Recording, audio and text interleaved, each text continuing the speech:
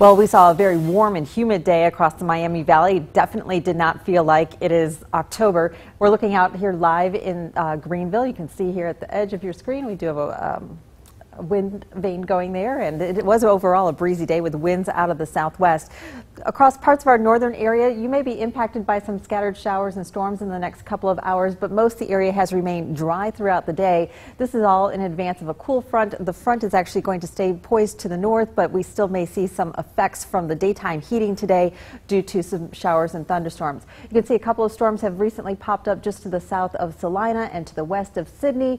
There is a potential here as we continue to go through sundown.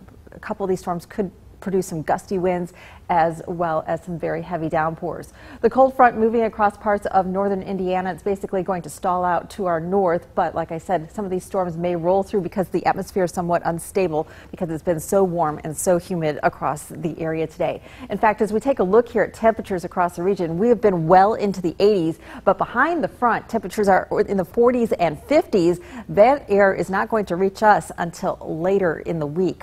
Right now, though, outside, it's still pretty uncomfortable for this time of the year. 84 degrees, southwest winds at 15 miles an hour, and the humidity is at 56%. So overall, it's been a very warm and humid day with temperatures in the middle 80s, upper 80s in a few locations, such as in Miamisburg, where it's 88, 83 right now in Fairborn.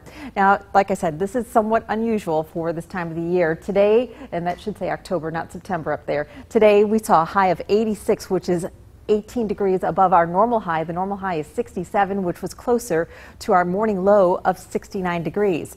So your weather headlines for tonight. Tonight actually could be the warmest low on record. The record for tonight for the warmest low is 66, set back in 1931. On Sunday, there's still a chance of an afternoon shower or storm, and we are going to continue with this warmth for the next several days. Tonight, temperatures in the upper 60s to around 70 degrees, and that could also, like I said, become a record overnight.